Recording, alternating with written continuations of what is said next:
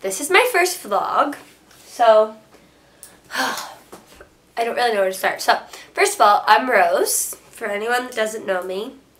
I'm from Ontario, Canada. I live on a crop farm back home. I'll get into some more like details about like who am I later. Right now I'm going to talk about my first 24 hours in the Cayman Islands, which is in the Caribbean for anyone that doesn't know.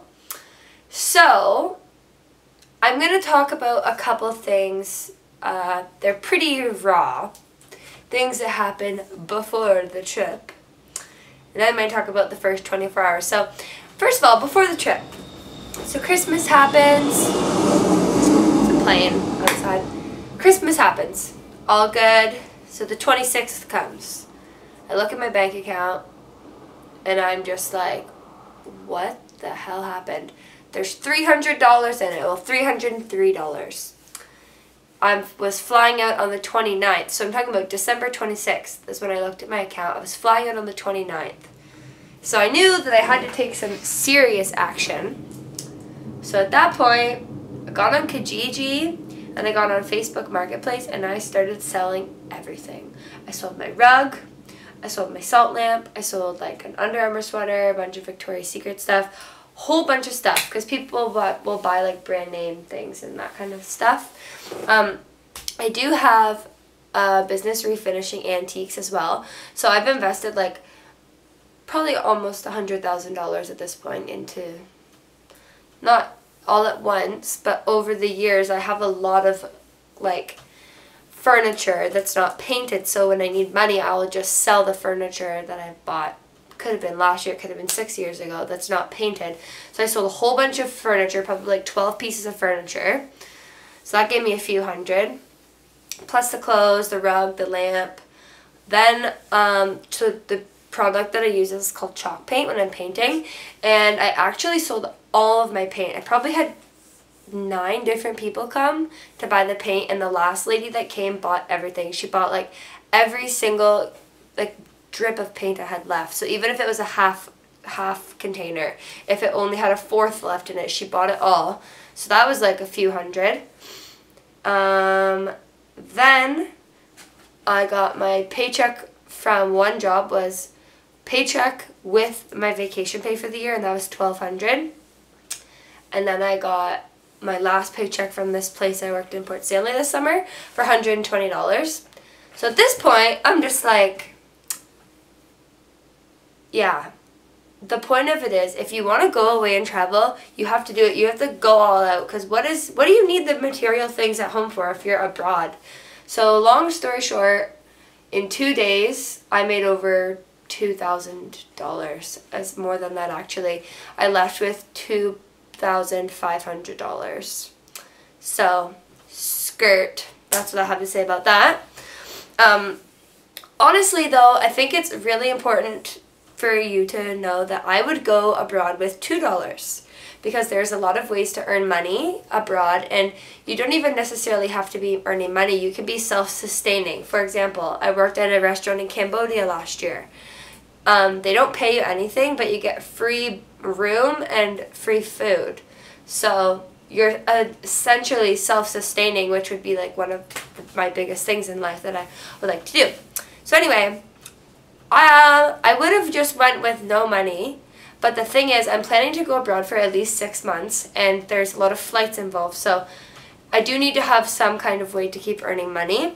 The other thing is that where I flew into yesterday, Grand Cayman, is a country where you have to have a flight booked out of it to enter. So it was the 26th, I had $300, and I had to book a flight to Grand Cayman. So that would have been all my money that I had left. Plus personal, but like I owed $2,500 on my credit card because I just bought this nice Mac. But a Mac I think was a great investment for me because I'm trying to like further my content. I'm trying to make like creative content, and I need a good computer that's reliable that I can use to edit with. So Merry Christmas to me! That's what I got. Well, got it a few months ago, but anyway, I just started using it. So yeah, that was kind of what happened before the trip, and I did want to make a clip like when this was all happening, but there was a lot of crying, so I wasn't really into taking a video of what was going on. Yeah. So just to put this in perspective, December 26th, I had $300 and I sold all of my stuff. I still have a lot of stuff at home, but I sold a lot of stuff and I made a lot of money. So, with that being said, I'm able to come here. So, long story short, I get here. Oh my god. So, my trip getting here was basically... I flew out of Toronto on the 29th, and when I got on the plane, I was taking a connecting flight to Philadelphia, and then I was planning on staying in the airport for 18 hours. Like, I am a very budget traveler, so if I have to stay in the airport for 18 hours in order to not book a hotel, that is what I would do. So this trip, I brought my backpacking bag. It's 65 liters this time, and a suitcase, since I'm planning on working in the Cayman Islands for a few months later on in the trip, which I'll talk about in another video. But yeah, so this is like the first trip in a really long time that I've brought checked baggage. I'm pretty also against checked baggage because I feel like it's really easy to lose, and just like, I don't know, how could you possibly need that much stuff? You need a backpack and a suitcase, but since I'm coming for so long and I'm going to be living here, not traveling, it's like you need different kinds of clothing, different kind of footwear, and yeah, so anyways, get to Philadelphia, 1 hour flight from Toronto or something. It was cool, super small plane. Getting on the plane, my backpack wouldn't fit in the overhead baggage, so then they're like, oh yeah, we'll just put it in like under for free, and I'm like, okay. So they don't even give me like a valet tag or anything for my bag. I don't even have my name on this bag, so I was like freaking out because they're just carrying it out of the plane. I don't know where it's going.